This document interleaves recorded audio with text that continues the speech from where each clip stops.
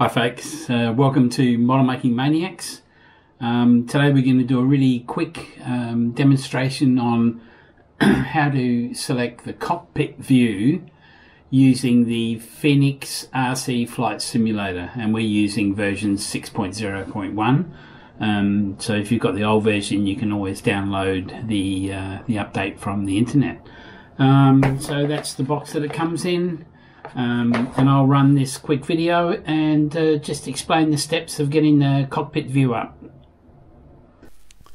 The first step is to be able to change it from your flying site, from a 2D flying site to the 3D flying site. There's a default at the top there. That gives you some more options when you look at your menus. It will generate the new site, flying site, and then you just simply click on the view option, go to camera, and then from camera you can roll over to the edge there and pick the cockpit view, and it'll change the cockpit, and that's all there is to it. So thanks for watching, and that's all from me from Model Making Maniacs. Bye for now.